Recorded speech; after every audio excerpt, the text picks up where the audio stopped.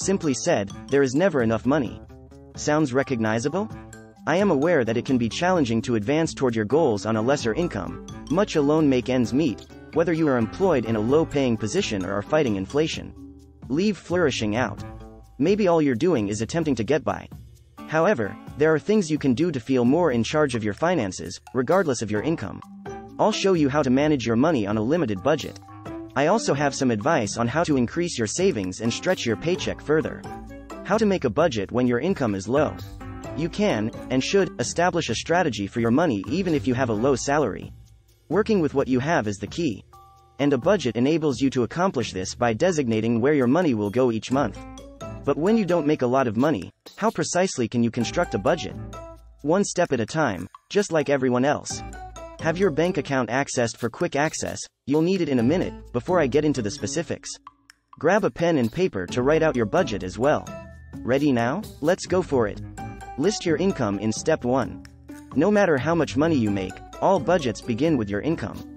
Because if you don't know how much money is coming in, how can you possibly know how much you can spend each month? Make a list of all of your income sources to start. This covers wages from full-time jobs, part-time jobs, side jobs, stipends, social security, disability, child support, and pretty much any other source of monthly income. And if you get a commission or have inconsistent revenue, just start with your lowest monthly income, you can always go up from there. List your expenses in step 2. Planning for all of your monthly expenses comes next after you've determined your total monthly revenue. At this point, you'll consult your bank account to better understand your spending. First, take care of your 4 walls. Prior to creating a budget for the things you want, you must see to your essential needs. Start by creating a budget for what we refer to as the 4 walls: food, utilities, shelter, and transportation. Then, depending on what baby step you're on, set aside money for giving and saving. Note down the amount you require for rent or a mortgage, as well as the typical cost of monthly expenses like electricity and water. How much do you typically spend each month on food? How about gasoline? Don't stress about getting the budget numbers precise. Just approximate it as best you can. Next, budget for additional costs. After you've taken care of your 4 walls, make sure to factor in other regular expenses like childcare, insurance, and debt repayment. How much money do you spend on leisure? How many trips to Target do you typically make for home goods each month? Additionally, you'll undoubtedly require a miscellaneous category to account for unforeseen costs, because you know they will pop up. Do not worry about what you believe you ought to be spending in these categories at this time. You're now simply attempting to estimate how much money you generally spend each month, and we'll do some tweaking in a moment. Step 3. Deduct your outgoings from your inflows. There are many other budgeting techniques, but zero-based budgeting is the most effective. Your income should equal 0 when your expenses are deducted. If you use every dollar, it will perform the calculations for you. This may give the impression that you're spending all of your income in a single month, but what it really means is that every dollar you earn should have a place in your budget, whether it's for charitable giving, debt repayment, saving, or shopping. Now, if your income has lately decreased, you can first receive a negative figure instead of 0. In that case, there is no shame. You are creating a budget in order to prevent overspending from occurring, and to avoid those overdraft fees. How to proceed if your income is insufficient to cover your expenses. When you created your zero-based budget, you discovered that you lacked the funds necessary to pay for all of your monthly costs. Take a big breath first. When you look at the figures, I understand how overwhelming it might feel. However, we are about to make some adjustments to assist remedy that.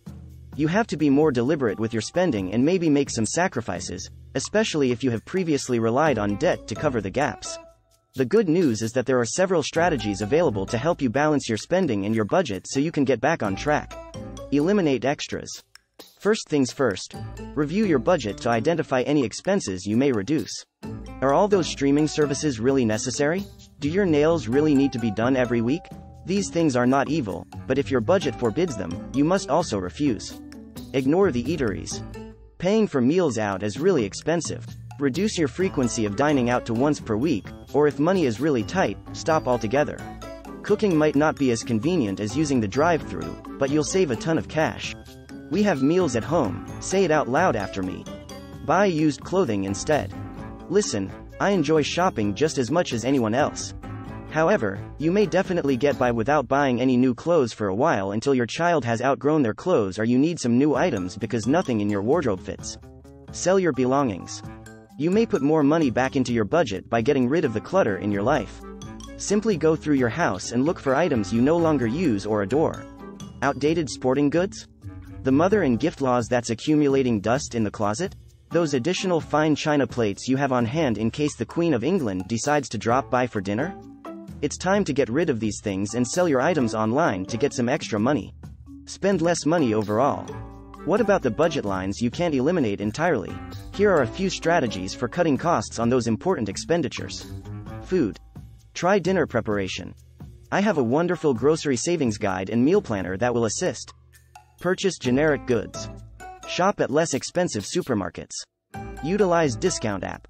Utilities change the air filters. Dishwashers and washing machines should only be used when they are completely full. Elevate or lower the heat.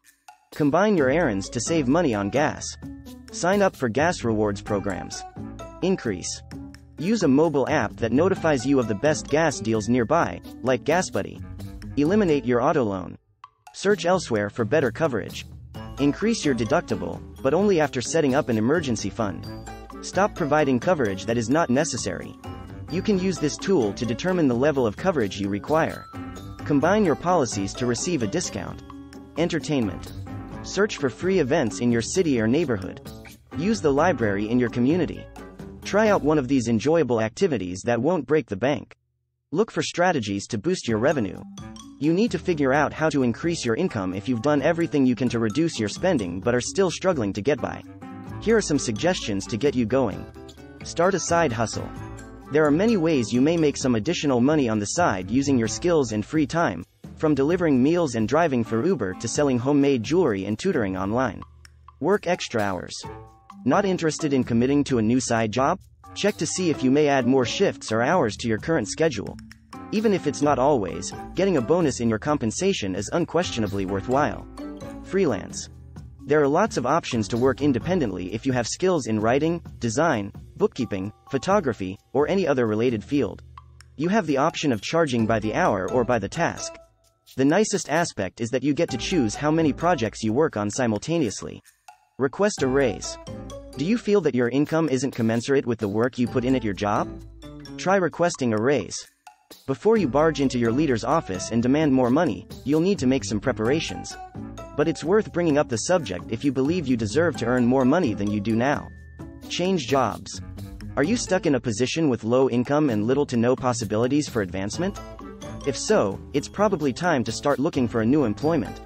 Maybe all you need to do is look for a better business. You could also need to completely change your career. In either case, there are many occupations available that will allow you to increase your income while doing the type of work you enjoy, without having to return to school. What to do if your income is low? Establish a little emergency fund. Despite the fact that money may be limited, you still need a safety net.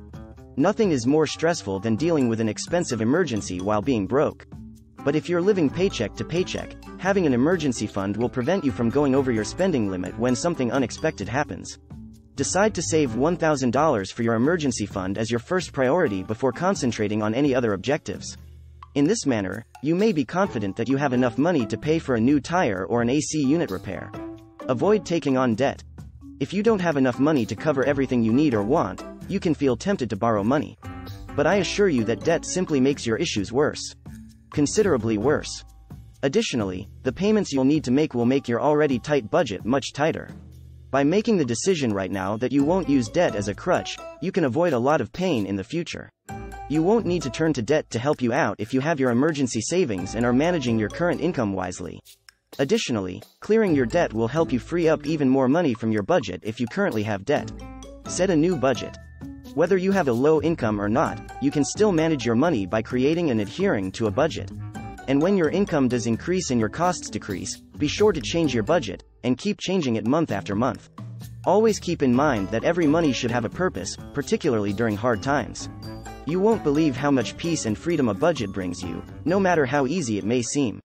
Please hit the like and subscribe buttons after viewing. I'll see you in another video.